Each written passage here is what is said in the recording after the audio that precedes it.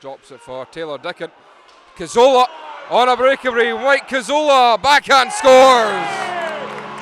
Just as the penalty expires, Mike Cazzola gets the first goal of the game. Goes forehand, backhand, 5-hole on Craig Holland. And it's 1-0 Caps. Yep. It just shows you, you just play it, and they get a chance.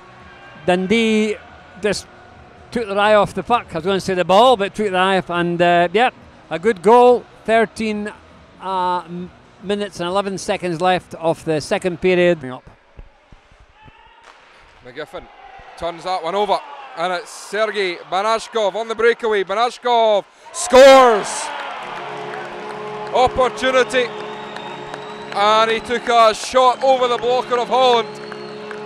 Capitals double their advantage with 6:48 to go in the second. It's 2-0 Caps.